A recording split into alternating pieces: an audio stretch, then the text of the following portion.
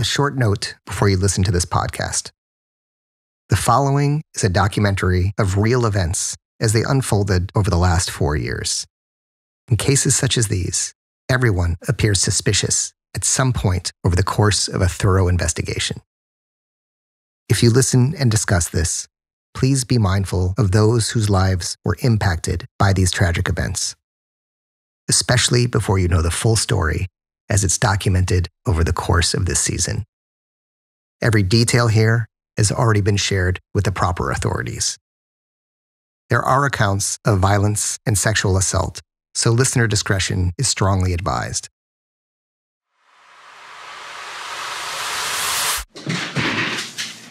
Oh, you got to change it. We said first of the month out of 5. The do-rent's due on the 15th of each month. Vanilla side. That is the sound of me renting a room where a murder may have taken place just weeks earlier. Just initially on a day that we make a change. This room belonged to a 20-year-old girl named Elaine Park.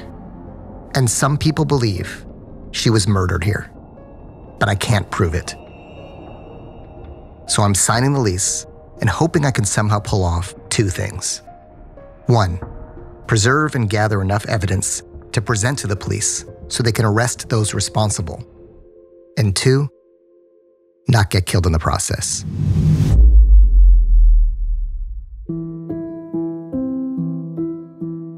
There is still no sign of a missing 20-year-old Glendale woman. Elaine Park turned to the desperate search for a missing woman who was last spotted with her ex-boyfriend. Community organizations refuse to give up on the search for a missing Glendale woman. Now a $5,000 reward being offered, hoping it will help answer what happened to Elaine Park. The only reason I'm involved in this case is because I accidentally stumbled across something I shouldn't have seen. Something that turned the case of a missing young woman into one of the most bizarre, perplexing, tragic mysteries I've ever come across. This is the story of Elaine Park, a 20-year-old with roles as an extra on ER and Crazy Stupid Love, a dancer, a musician, a student, a cheerleader, a poet, a dreamer, someone's daughter, someone's sister, someone's friend, a good person who, as far as I can tell, never did a thing to hurt anyone. She went missing in my neighborhood in Malibu in January 2017. Just prior to the date, I'm renting this room and hoping those who may have murdered her don't find out what I know. I'm here with my wife, signing the lease right now. Should I sign it, babe? Yeah, we should all sign it. And then, Cool. All right, it's official. I'm renting the room. Yeah, definitely very strange. I'm getting like weird chills.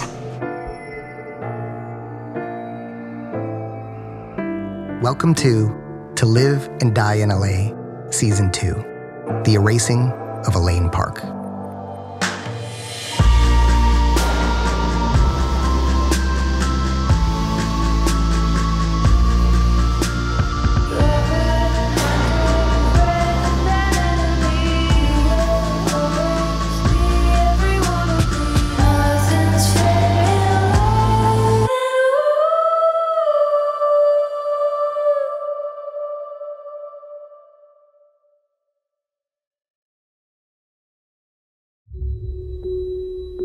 Episode 1, Chapter 1, Black Vans.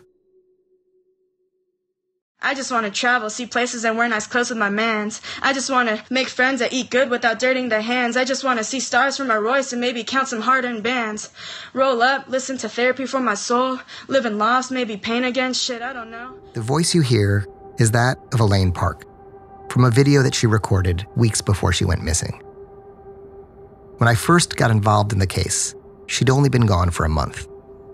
But even at that point, many of us were worried she'd never get to experience those beautiful dreams. I want to decorate and decorate, eventually make a house a home. I want to have movie nights and toast from someplace out in Rome. I want to shop for pots and pans at Sur La Table. I want to eventually have minis that look up to me and call me mama. I want to open my fridge and have it stocked with peach Snapples. I want to dress in Sunday's best and sing songs in some small chapel.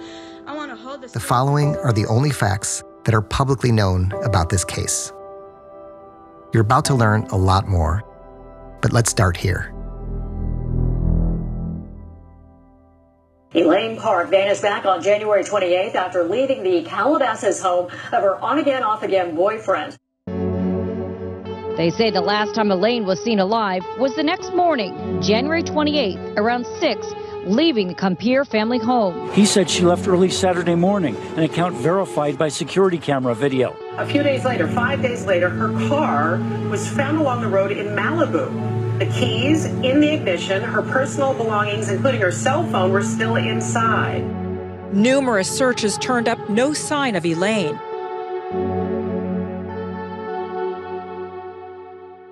Think of the disappearance of Elaine Park as the prequel to last season. Her case predates the disappearance of Adea Shabani by 11 months.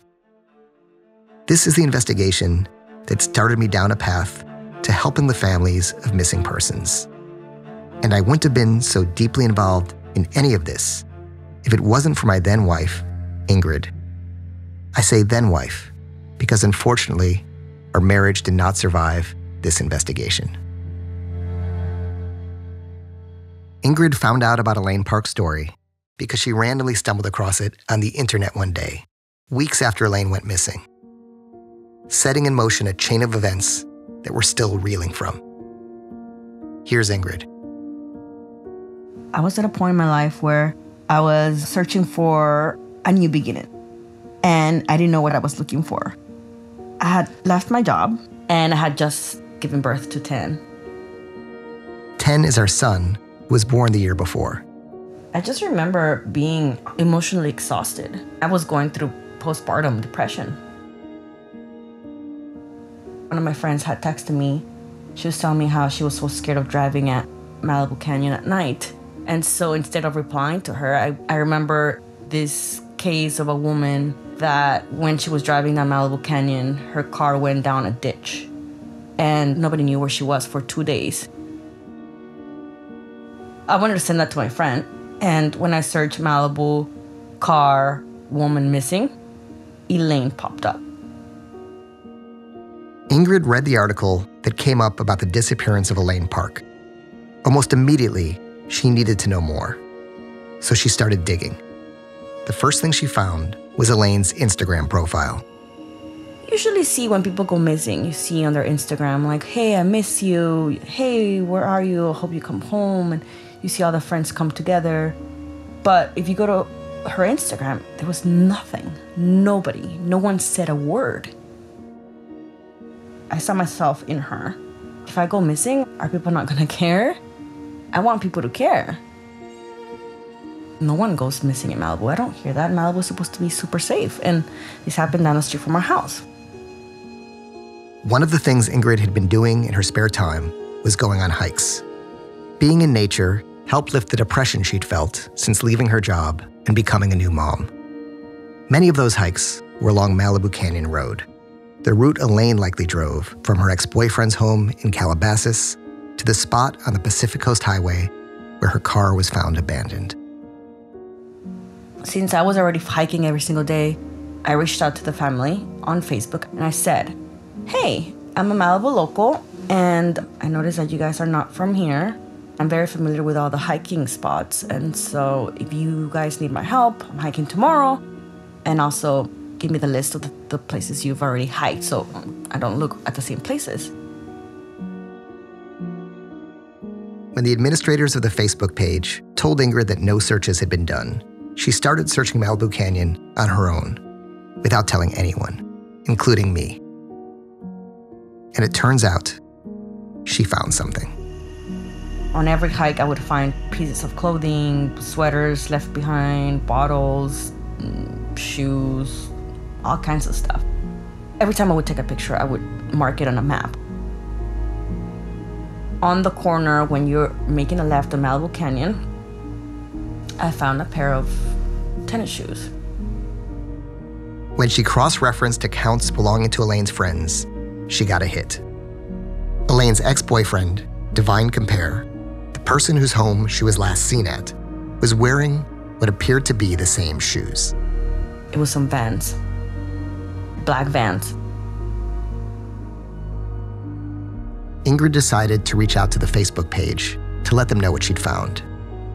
They put her in touch with their private investigator, and he, in turn, contacted the police. It's a helicopter and this police barricades. They blocked the whole canyon. Now you can see how dark it is, but earlier tonight, search crews with flashlights looking for any clues as to where this missing woman could be. This is 20-year-old Elaine Park from Glendale. Look through her Snapchat, her Instagram. She was funny. She was charismatic.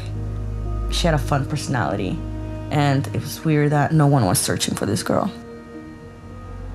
It's like she disappeared, like she was erased.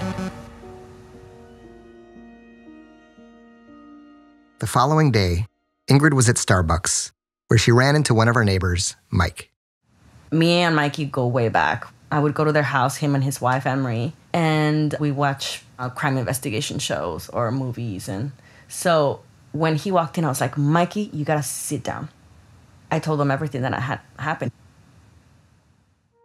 Mike and Anne-Marie are Michael Einziger, the guitarist in the rock band Incubus. Their tour, 20 Years of Make Yourself and Beyond, begins this fall. Performing Drive. Ladies and gentlemen, Incubus. And Anne-Marie Simpson, his wife, a concert violinist who has played with everyone from Mick Jagger to Hans Zimmer. In the storyline, this is where Superman is being cast from his home planet. It's a perfect combination of lullaby and heroic. They're not your typical investigators, but then again, neither are Ingrid or I. I was interviewing artists and musicians for Rolling Stone at the time, and Ingrid was a new mom.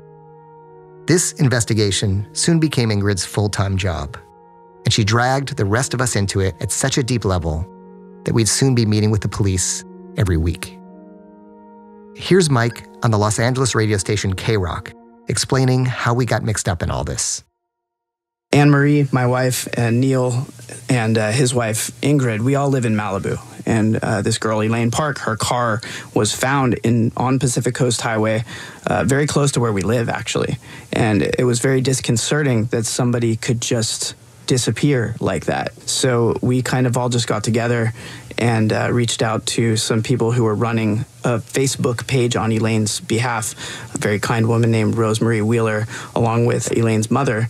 And we started getting some more information. You know, Anne-Marie and I, we just have our first children in this world. Like, you know, our children are 3 months old. We have twin girls. And our own daughters, you know, in a situation like this, it is so... It's just shocking. Right. And can't even imagine what it's like for her family in a situation like this. We're just trying to bring her home to her family where she belongs. I wish I was as good a person as Mike, because when he told me he reached out to the family on Facebook and they were coming to his home to discuss how we could help, I wasn't excited to participate. I was on deadline for a book I was writing with the comedian Kevin Hart, and I felt like the four of us, myself and Ingrid, and Mike and Anne-Marie, were unqualified to really help this suffering family, since we had no experience whatsoever with missing persons cases or police work. However, this meeting would soon change my mind.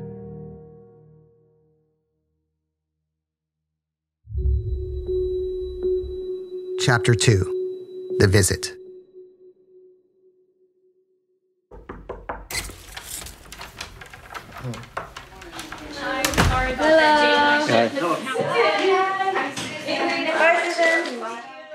Susan is the mother of Elaine Park.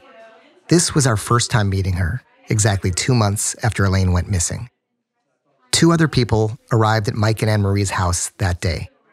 There was Susan's friend and neighbor, Rosemary Wheeler, who started the Help Find Elaine Park Facebook page and GoFundMe account. Rosemary, nice to meet you. And then there was a private investigator who looked very unhappy to be dragged to the home of these Malibu dilettantes. His name was Jaden Brandt.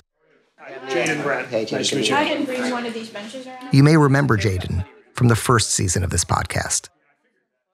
Jaden sat down and greeted the four of us exactly as I expected we'd be greeted. with suspicion. Forgive me, I just want to clarify, and I don't mean to be rude or take back, but your guys' interest in this case is, I want to get an idea of what we're sharing, who we're sharing with. Like just hearing about it, reading about it, and just wondering if there's anything that we can do to help. Typically, I'm a law enforcement background. I adhere to that code where, it's this, we put up the wall, the evidentiary wall, and we don't discuss things.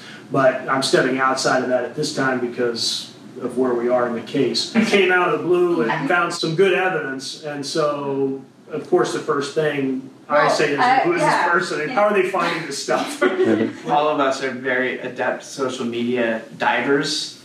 So and you have shown to be that. And I want to tell you that we take all of this stuff very seriously. What you saw the other day was direct action from what you found that day.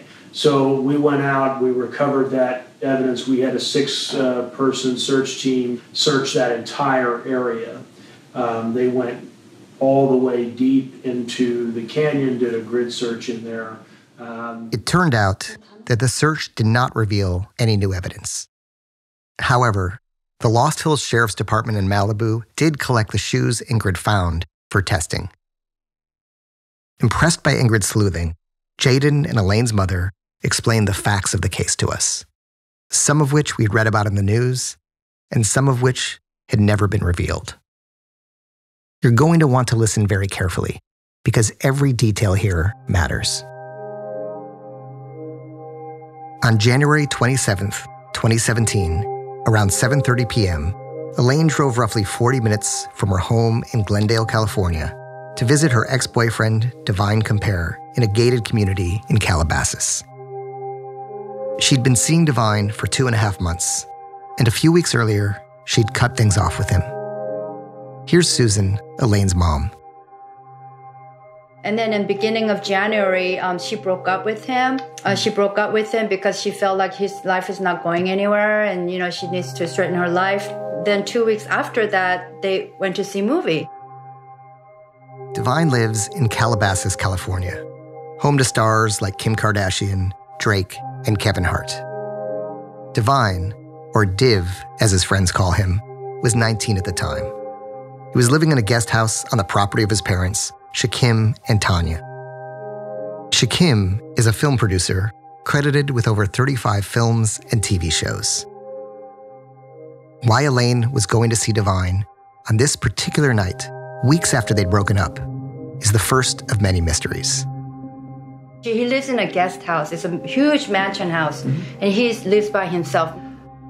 He said that they went to see a movie Friday night, and then they came, and she was not in a good shape to drive, so we decided to take an Uber. At 10:20 p.m. that evening, Divine and Elaine took an Uber to AMC movie theaters in Woodland Hills to watch a Vin Diesel movie, XXX, The Return of Xander Cage. Afterward, they returned home and went to bed. Early that morning, just before sunrise, according to a statement from Divine, Elaine woke up in a panic and left without saying a word. She wakes up all panicking, singing and shaking, and she was in panic mode, and she just left. And that's the last time she saw her. At 6 a.m., Elaine is seen on security video leaving the house. 6:01 to 6:05, I see her leaving by herself. At 6:05, the video gets cut off right immediately when she exits the guest house. Due to an error the police say they made while copying the file, the video cuts off just before Elaine gets into her car, so we don't actually see that moment. A license plate reader shows Elaine's Honda Civic exiting the gated community a few moments later. And then the community one, it's a plate cam, and you could see the car going out. It's pitch dark. You can't really see anything. Just the plate is a little... Yeah, the plate, I could see definitely that's her license plate number. And that was the last time anyone we know of saw Elaine Park.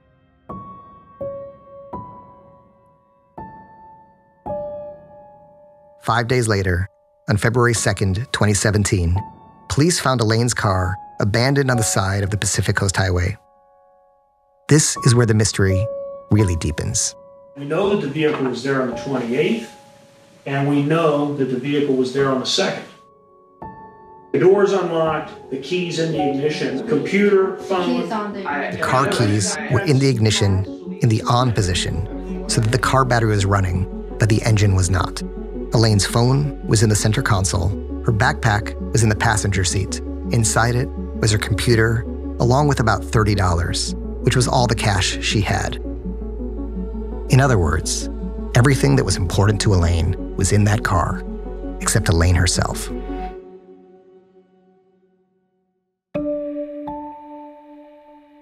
This case has gone through a few different stages. Initially, she was a voluntary missing.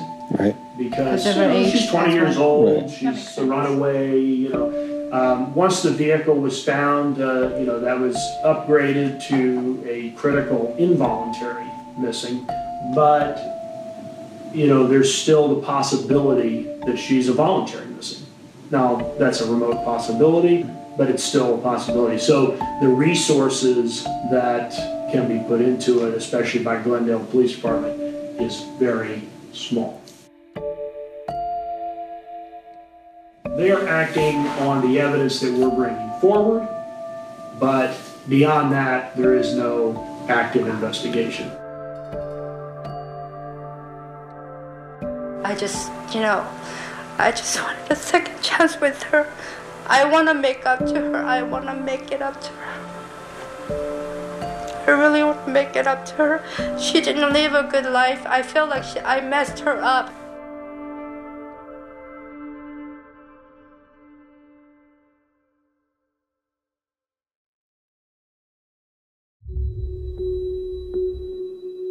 Chapter 3, The Secret.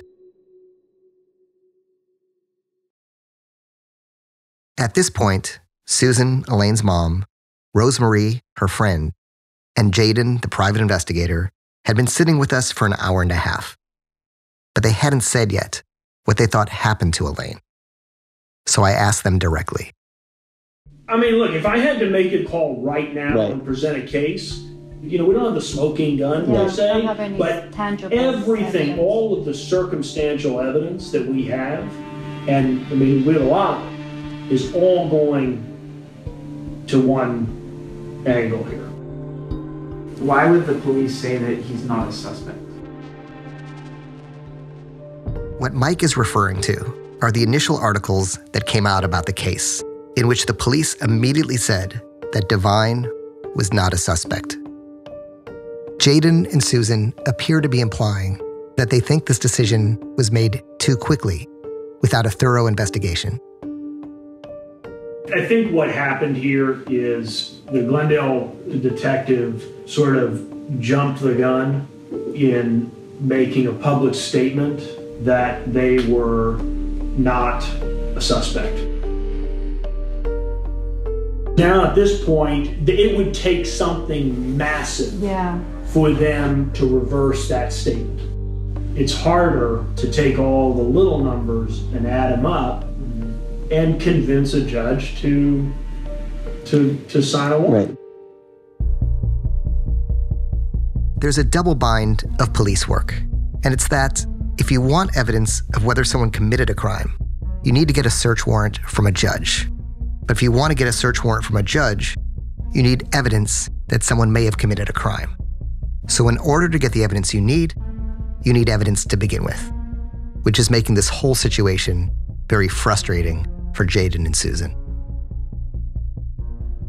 You have to look at the different theories, okay? The car being there for 6 days, that pretty much puts out the theory of she went down there and took off or committed suicide or something like that, because I just don't think the car could be there for 6 days. That also puts out the theory that she goes down there and she gets abducted randomly. People don't just disappear. Somebody knows what happened. Somebody knows what happened, or somebody saw something that they don't know that they saw.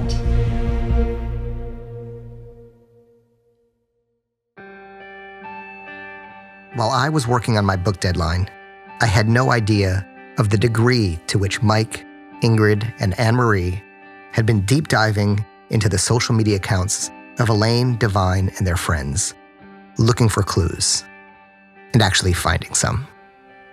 Here's Mike. We just started looking at trying to find common denominators, trying to tie groups of people together.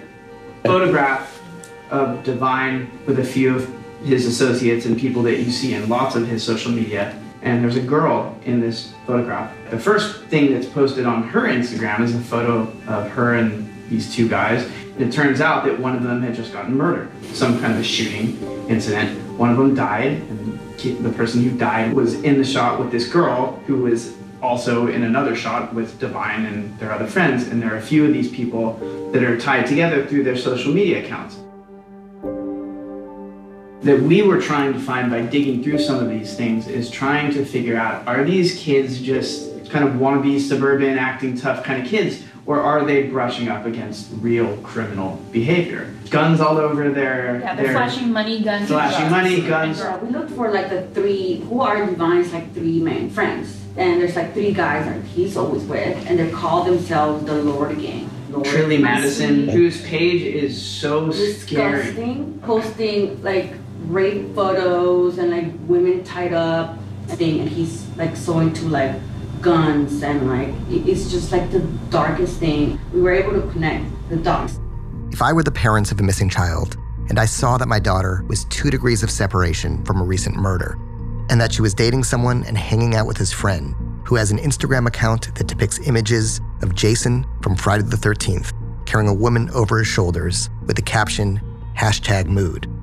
Or if I saw another post of his, also captioned mood, showing a woman tied up and apparently forced into sex, I would be very upset that 2 months after my daughter's disappearance, no one had looked into this.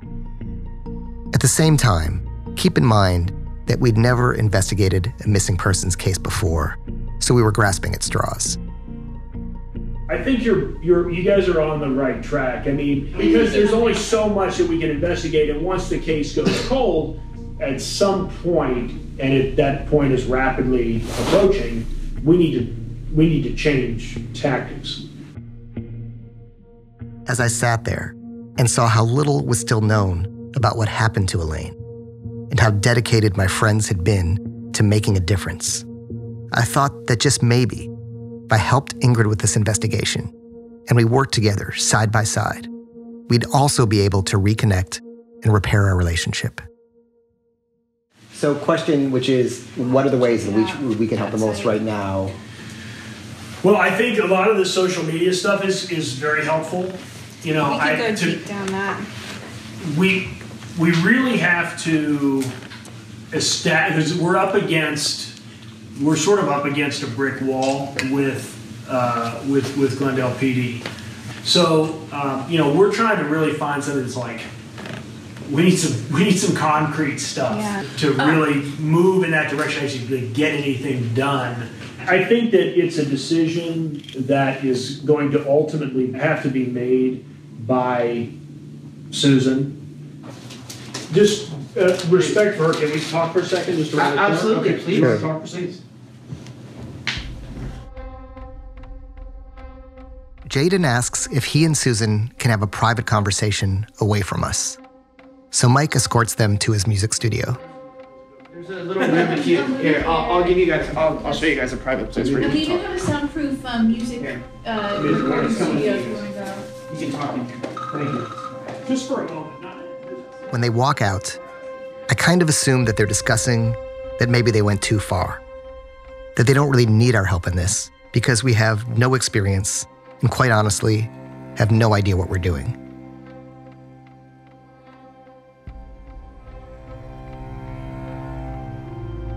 After almost 10 minutes, Jaden and Susan return from their private conference in Mike's music studio. You know, again, I just, out of respect for the family, I wanted to talk to Susan. I'm going to run the case for you guys, tell you exactly what's going on. Okay. Because there's no way you guys can effectively help without knowing what's going on. Right. Yeah, because there is a lot more to this than meets the eye. And then they reveal something horrifying. what we've discovered, beyond what the police discovered, is that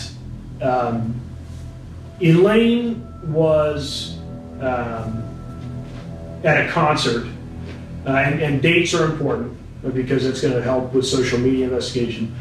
She was at a concert on July 27th, 2015, at the Observatory, a concert, the artist's father. All indications from multiple sources, she was raped at that event by multiple parties backstage. I'm so sorry. She was heavily intoxicated at the time. She lost memory that night. I mean, it was a bad night for her. She lost all of her belongings, she lost her keys. The reason that she became aware of it is that someone had videotaped the assault and had recently shown her a video of it.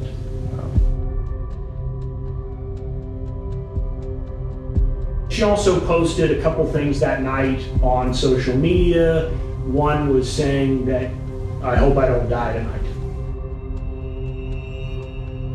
There were deleted tweets online from her account that we got from friends that had screenshotted it at the time, talking about the rape, talking about the fact that you know who you are, you know what you did, talk about seeking justice. If this is true, then it's possible that these individuals tried to silence Elaine to keep her from going to the authorities. And Jaden has a theory on just who those people are. This season on To Live and Die in LA. All of the moves is consistent with either somebody that's trying to shed guilt or someone that's trying to hide evidence.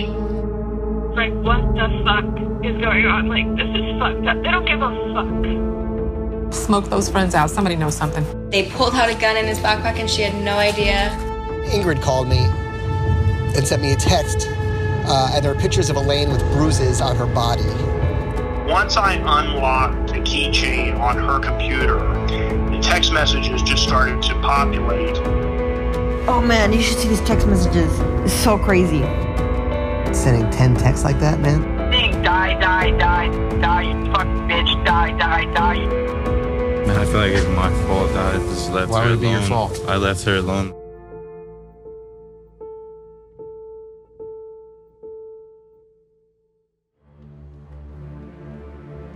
Thank you for listening to this episode. I have a few important announcements.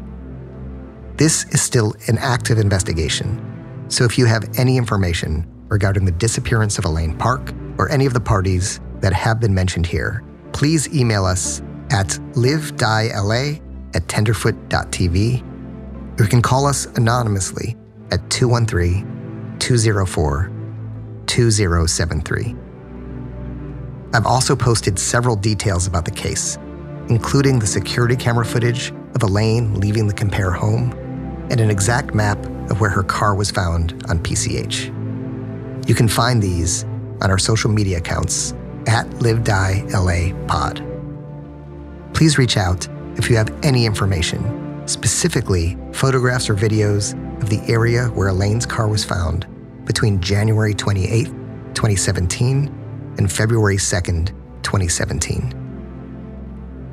To Live and Die in LA is a production of Tenderfoot TV and Neil Strauss in association with Cadence 13. Executive producers are Neil Strauss, Donald Albright, and Payne Lindsay. Produced and edited by Tristan Bankston. Consulting producer, Alex Vespestead. Mixed and mastered by Cooper Skinner and Devin Johnson. Original music and score by Makeup and Vanity Set, with additional musical services by Tristan Bankston. The theme song is Love and War by Flurry.